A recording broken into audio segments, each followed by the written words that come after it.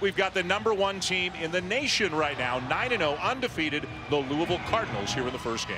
And Texas Tech 5-3 under Chris Beard. They have lost their last 3, 2 of them in overtime, and of course Jay a run all the way to overtime of the national championship game a year ago. Last 3 games, again 2 of them, as Jay mentioned, without Jemias Ramsey, their leading scorer, and he missed part of the 3rd game as well. And their last 2 losses both came in overtime. Warren misses the 3 in the corner. Down with the rebound is Clark, and this is what he can do. He can get the board, he can bring it up the floor, and he can make a play at the other end. Another contest inside. Offensive rebound by Holyfield, who's checked back into the game. Great cut, great find. And McDonald's All-American puts up an air ball. Back comes Clark. Edwards knocks it down. Little run here for the Red Raiders. You mentioned Clark averaging about 6 assists per game. Just picked up his first tonight.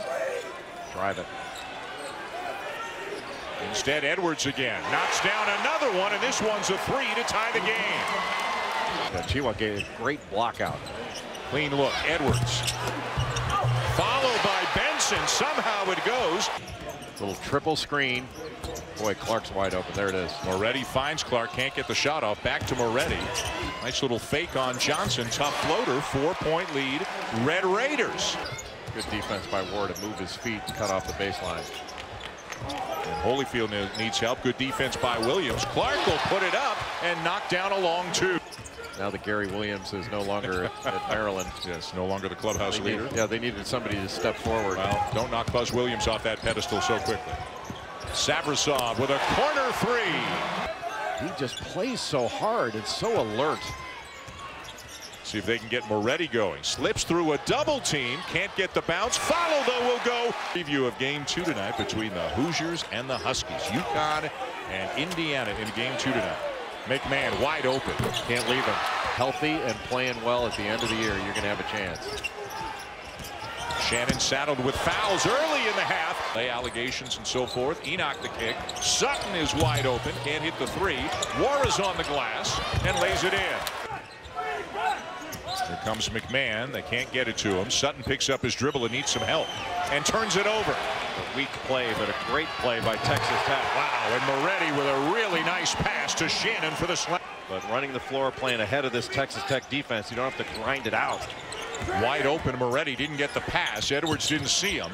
Now a step back jumper is there. The perfect fit. You have rivalries that you're used to and fans are used to. Different looking Big East in many senses, of course, than it used to be, but still a great fit for UConn. Long jumper. It's a 2. Warren slips.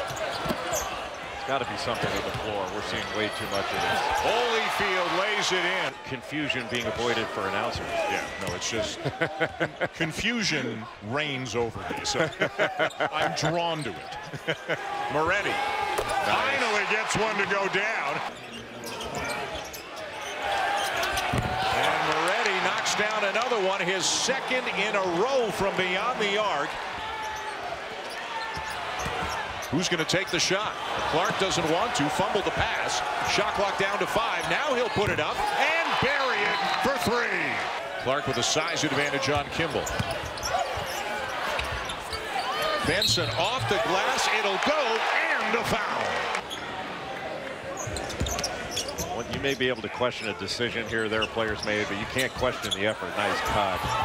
And a bucket for Holyfield. Another assist for Clark. They'll trap every ball screen.